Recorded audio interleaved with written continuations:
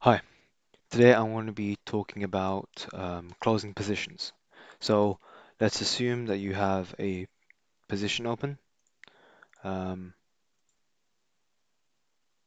and the idea is that through the API you want to close the position because it's either in a profit that you like or it's in a loss that you think is too detrimental. So essentially doing that. Okay, so I've got this little class here. There's an initialization, we're calling the class and then we're doing an initialization here. We're then creating a position. We're then checking all our open positions. We're then getting that position, um, and we're then populating that into our close position function, and from there it will close on forward, close on further. So we spoke about this stuff before, so I'm not really going to delve deep into that. We've got an open position. We've got a position management, so we're getting our open positions, and then we're diving into this.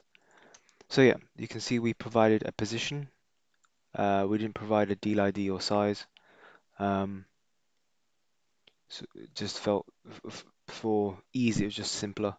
We do a simple check here to check if our position is a panda series. So when we do the function to get our positions, we produce a series, and we then check if our position is not none. Then we get our size, and when we do that position get all positions, it produces a special parameter called deal size, and we're basically checking the whole size of our contract. So our spread bet contract or deal, we're getting the entire size of that and populating that as the size. So that's how much we want to close by.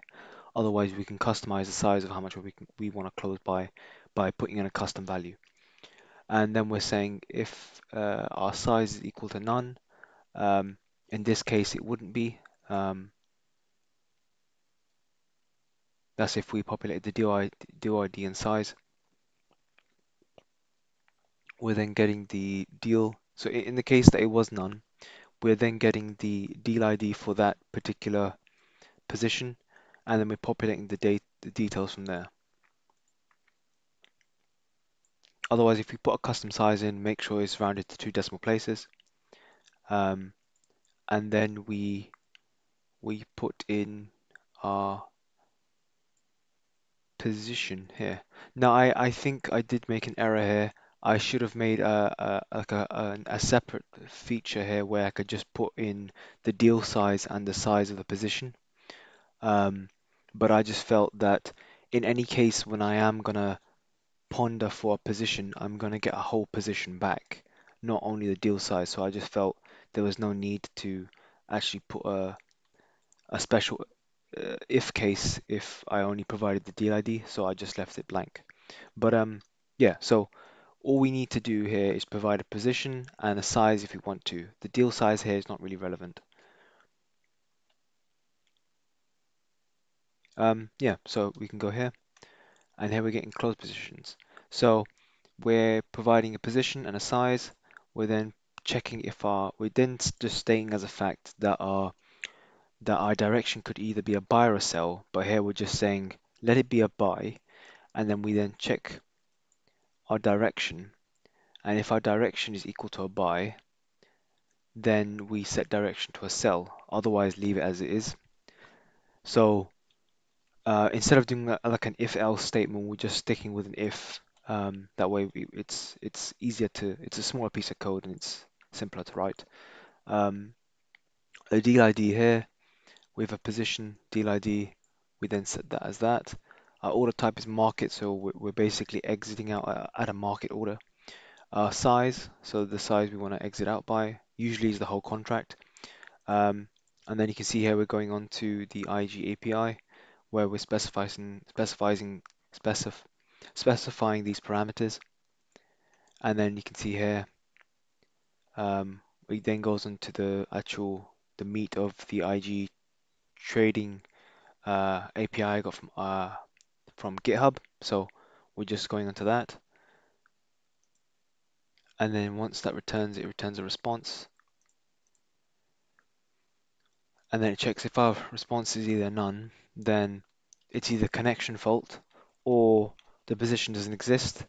So I've left it up to the well for me to program in later on. So when I'm in the higher level of code, so that being the actual algorithm, if we come across a case like this, then depending on our needs, we'll make adjustments based on that, rather than just hard coding it somewhere here.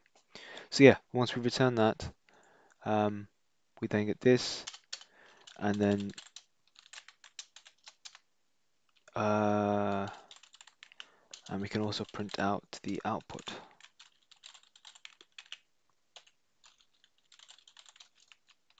Yeah, so let's run this thing then.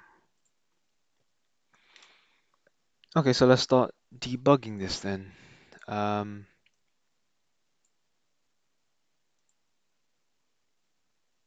so you can see a position was generated. We stopped here. We're then going into our close position. We then have positions, which has a list of one and a series here. So if we go into that, you can see we're passing position. It recognizes it as a series. We're then getting the deal size. We're then going to close position with the position we have and the size we have, which is 1 as a float. We're then checking what this is. We can then say that the buy direction is a buy, so we have to do the opposite to exit that position. So we're doing a sell. We then got the deal ID. We then got as a market order, we got the size, filling out those. We then go into the open position IG API. Um,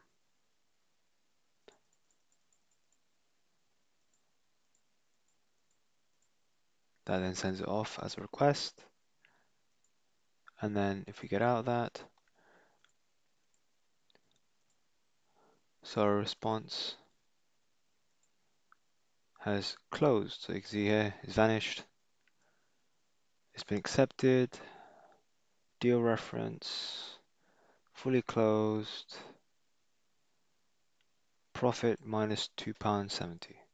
Yeah, so you can see here it's pretty much done the thing that we wanted it to do. And yeah, print it out again because we wanted to print it out. Yeah. Yeah, so that's basically how you do that. So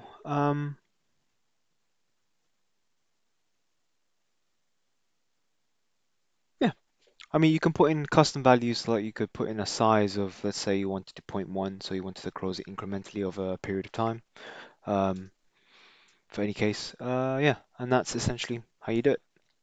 That's everything. Thanks for watching.